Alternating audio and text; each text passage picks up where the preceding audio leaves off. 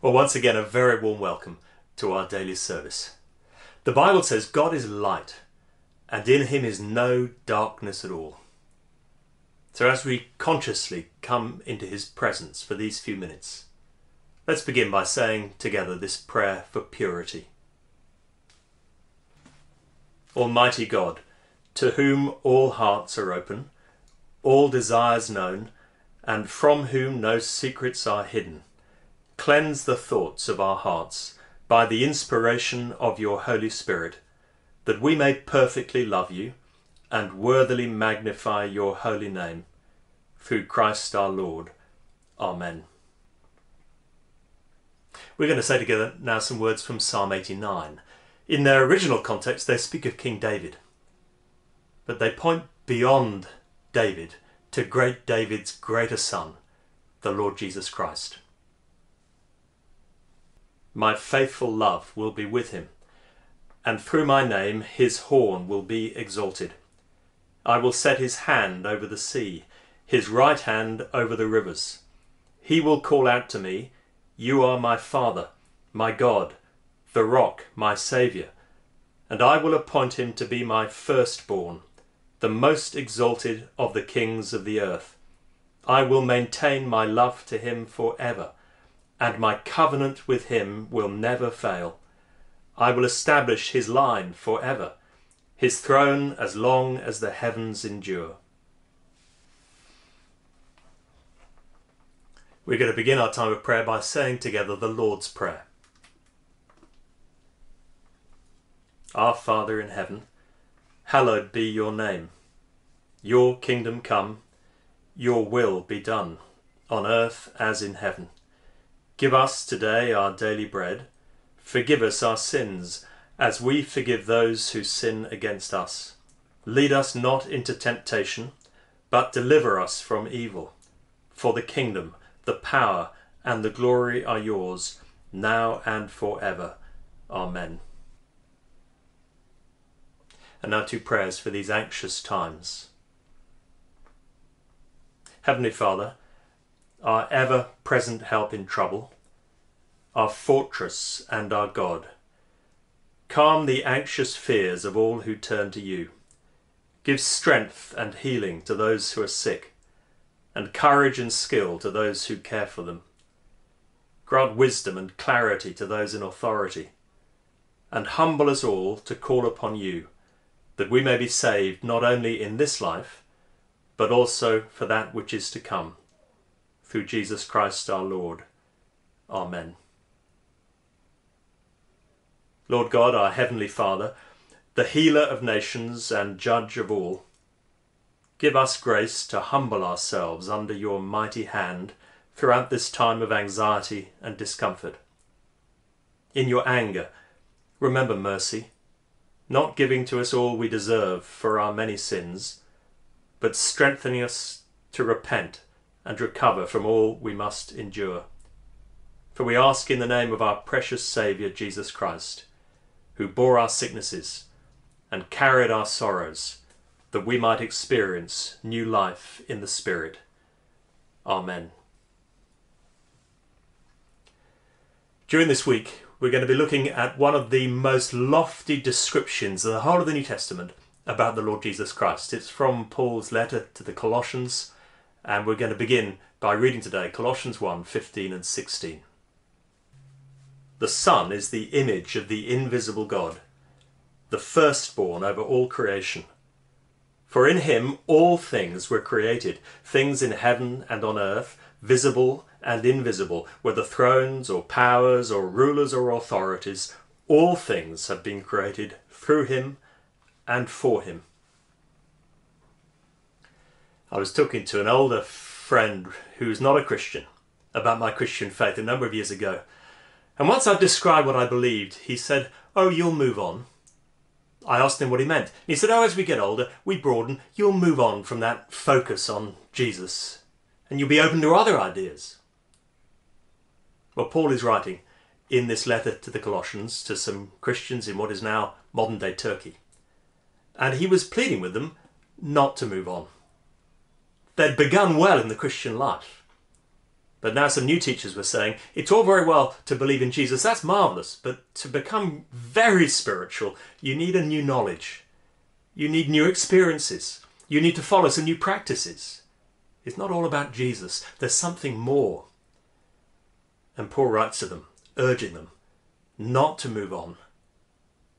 And nowhere more so does he do that than in this magnificent description of the glory of the Lord Jesus. Once we realise who he is, it should be unthinkable to move on from him. There is no one and nothing beyond him. We're just going to look at the first verse, Colossians 1:15 today. The Son is the image of the invisible God, the firstborn over all creation. Two great truths there. For a start, he's the image of the invisible God. Human beings are made in the image of God. To some extent at least, we reflect his glory. But Paul is saying the Lord Jesus Christ is the very image of God. Noel Coward, the entertainer from the last century, was asked once what he thought about God. He replied wittily, "Oh, we've never been properly introduced." It may be you feel that God is rather distant. You're not sure how to find him, where to look. And the Apostle Paul is saying, look no further than Jesus Christ.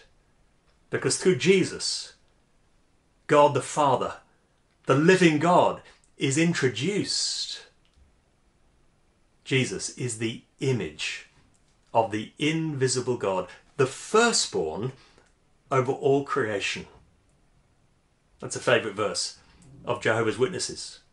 And they use it to say, look, you Christians claim that Jesus is divine, but of course he's not divine, he's just a created being, the firstborn. But that's to fail to notice the context.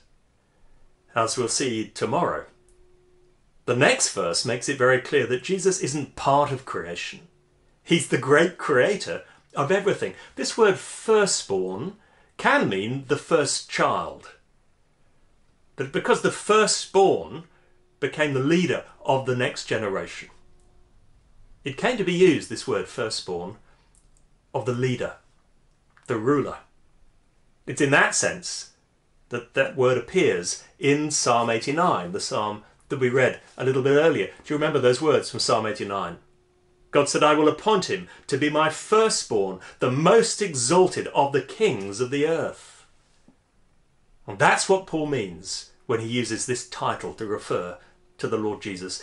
He's the great King of kings and Lord of lords, the firstborn over all creation, the ruler of everything.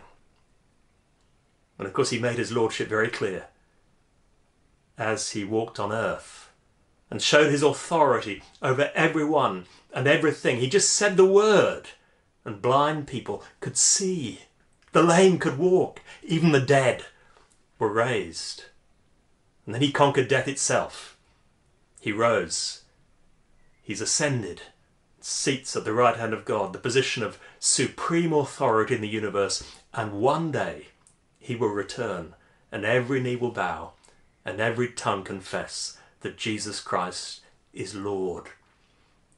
He's the image of the invisible God, the firstborn over all creation. Once we realise that, it should be unthinkable to move on from him. Though Christian maturity is found not in looking somewhere else, but going ever deeper in our knowledge and love of the Lord Jesus Christ. Let me pray. Loving Father, open our eyes to the wonder of the Lord Jesus as your perfect image, the great firstborn ruler over everything. Help us to delight in him, to submit to him, and to grow in knowledge and love of him. For your name's sake. Amen. Our song, written by Liv, Alanna and Philip, is inspired by these words from Colossians. It may be new to some, so feel free just to listen, but if you know the tune, do join in.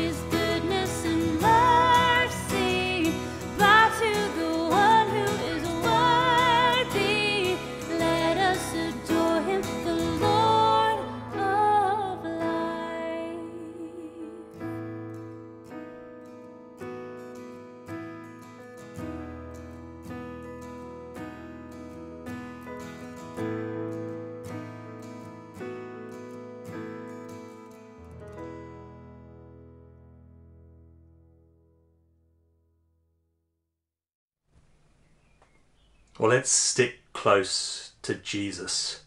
There is no one and nothing beyond him. And now, as you go into this coming week, may you be conscious of the presence of God, the Father, the Son, and the Holy Spirit. And may his blessing go with you. Amen.